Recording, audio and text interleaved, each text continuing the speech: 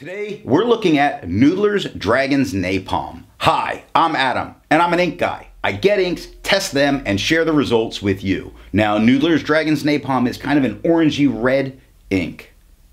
To make sure I have a range of experience with this ink, I do the writing samples. I then put the ink into a different pen for a day. I then put it into a Pierre Cardin President with a medium nib to take my notes for this video. Before we get to the writing samples, let's look at the sciencey bits.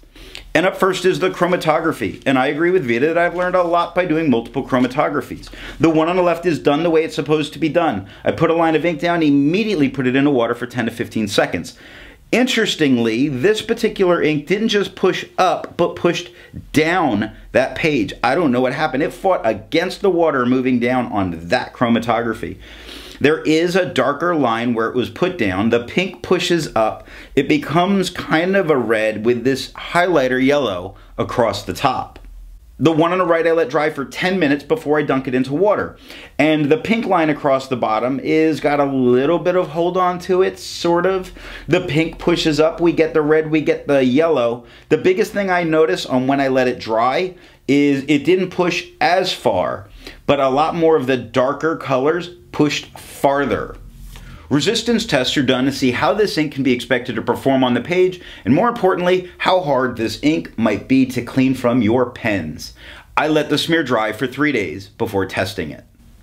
Looking at the highlighter, I wouldn't use this as a note taker because too much of it blurs out and might become difficult to read. Here's one word that I write over and over and over again. I'm not going to misread that word, but if I'm doing some research and I have to then go highlight after, that might be a problem if I'm refamiliarizing myself with older research I've done.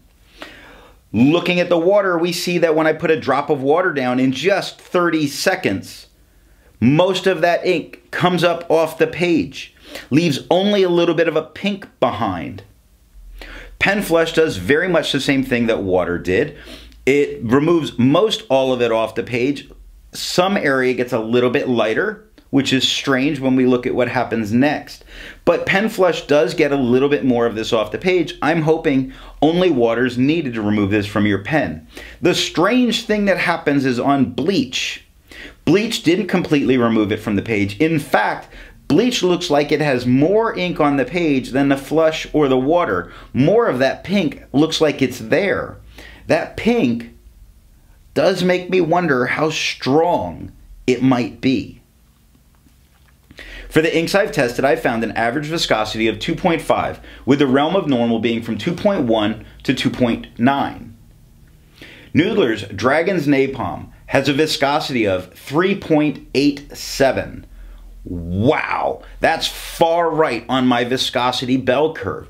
That means that this is not putting a ton of ink onto the page. It is a drier ink, but the fact that this ink is so saturated is the reason that you get as much as you do, which is what makes me think for why there's so much that stays around. It's so saturated that it gets in, and that its high viscosity doesn't hamper its ability to put a ton of stuff down. Just not a ton of the ink, but the ink has so much stuff in it. To find my average dry times, I use my writing samples done on Clairefontaine, Tomoe River, and Rhodia paper, with the extra fine and medium nib. For the inks I've tested, I've found an average dry time of 17 seconds, with the realm of normal being from 13 to 21 seconds. Now, Noodler's Dragon's Napalm has an average dry time of 15 seconds, and considering how incredibly high the viscosity was, that's pretty cool that it comes right back into normal. You can sort of expect it because when it's got such a high viscosity like that, so far away from water, it's not putting as much ink down on the page, so you can see how it can get a normal dry time. Now, let's look at the writing samples. So I picked this ink up in bottle form after I had it in a sample. And, you know, at this point, this bottle's about halfway. So this is after a sample when I wound up deciding, yes, I want this. To keep my writing samples consistent, oh good Lord, it's like I'm falling off over here. To keep my writing samples consistent, I use a Jinhao, give me my hand back. To keep my writing samples consistent, I use a Jinhao 159 with a Goulet 1.1 stub. Still have my hand. I use a Jinhao X450 with a Goulet medium and a Jinhao X750 with a Goulet extra fine. Let's look at Clairefontaine. We get no bleeding, no ghosting. The 1.1 gives no feather, no spread, no halo, no sheen, no shade. As a color, it's The extra fine has no feather, no spread, no halo, no sheen. Yes, it shows some shading throughout. It's hard to spot, but it's there. 11 seconds to dry. The medium gives no feather, no spread, no halo, no sheen. Yes, it shows color variation. We get plenty of darker and lighter spots, 13 seconds to dry. The scrubby shows us we should get some color variation. In the medium, we do. It doesn't show as much color variation in the extra fine. It's much harder to spot in the extra fine. The smear test says we might be able to recover this. It's funny because the color looks like it should be a red. And it's definitely kind of a orangey red. You know, I put in there that something about this, it's funny because it's not a color I normally go after. But something about this particular color just makes me a little happy. Makes me happy. So the Tomoe River has no bleeding. Yes, it has ghosting. I think it would ghost invisible ink. The 1.1 has no feather, no spread, no halo, no sheen, no shade. It's a boring ink in so many ways, and it's not the best color in so many ways. It just makes me happy as a color. The extra fine, a lighter tone than we got in the 1.1. No feather, no spread, no halo, no sheen, no shade, 13 seconds to dry. The medium becomes a darker tone than what we see in the extra fine with no feather, no spread, no halo, no sheen, no shade, 19 seconds to dry. The scrubby told us we're not getting any color variation, and we didn't. The smear test says you don't get to recover it. So I go to Rhodia paper. Rhodia, no bleeding, no ghosting. No peeking on the next papers. I'm going to go ahead and do the review like this so you can't see them. The 1.1 has no feather, no spread, no halo, no sheen. It does show some shading, not tons of it. Like I said, there's so much about this ink that I shouldn't like. The color, this particular one, I really, really like. The extra fine, no feather, no spread, no halo, no sheen, no shade. 11 seconds to dry. The medium has no feather, no spread, no halo, no sheen, and no shade, and took 20 seconds to dry. The scrubby showed us we're not going to get any color variation, and we didn't. And the smear test says I likely can't recover it. But this right here is what I actually like about it. When I put it in a very wet pen, the Pierre Cardin President, and this is a medium nib. That's medium. It's a very inexpensive pen. That's a medium. That's a medium. So it says medium.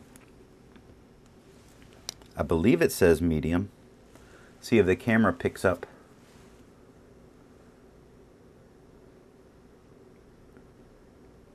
I'm not seeing it show up on camera. This is a medium nib. It's not like it's anything special. It's an Indian pen. It was very inexpensive to get. I actually ordered it when I ordered all those Krishna inks and those Hazel notebooks, these notebooks. It was there on the page. It was, you know, a couple of dollars, but look at this color. That's what I really like about this. So, you know, I put not the best color, often lacks shade, especially in wet pens, but look at the color in a wet pen. Fantastic. For me. Maybe not for you. For me, absolutely.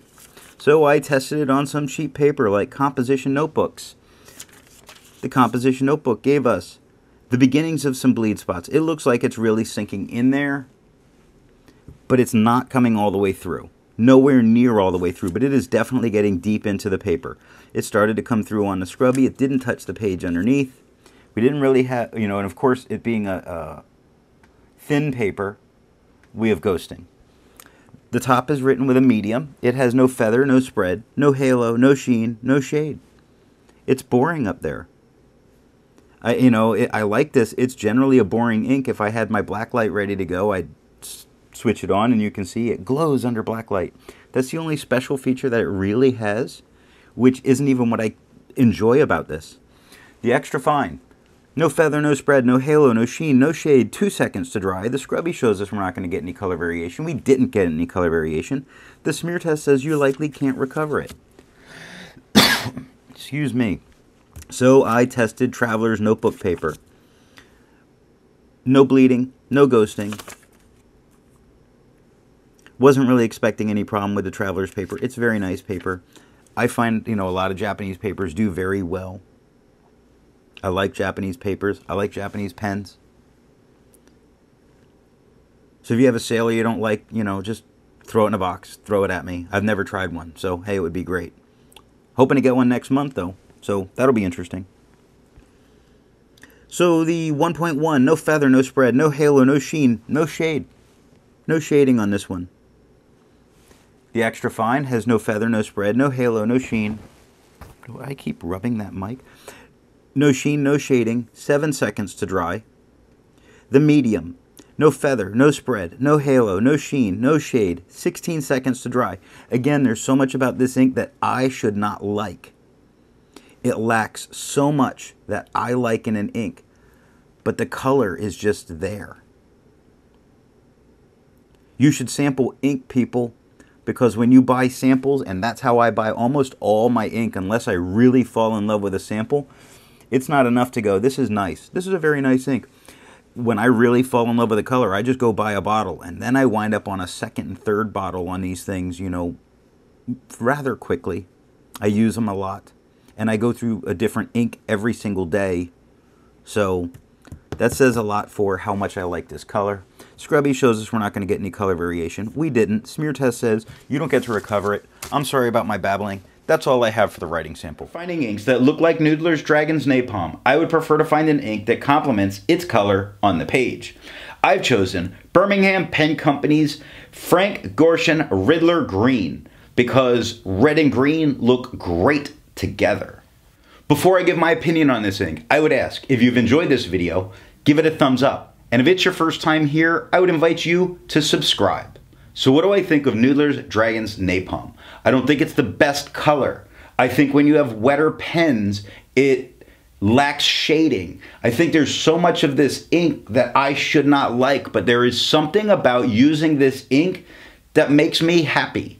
And it might be just even a connection of I like movies with dragons in them, that breathing fire and all that, and that might make me happy while I'm using it, because something every time I'm using it makes me smile when I use this ink.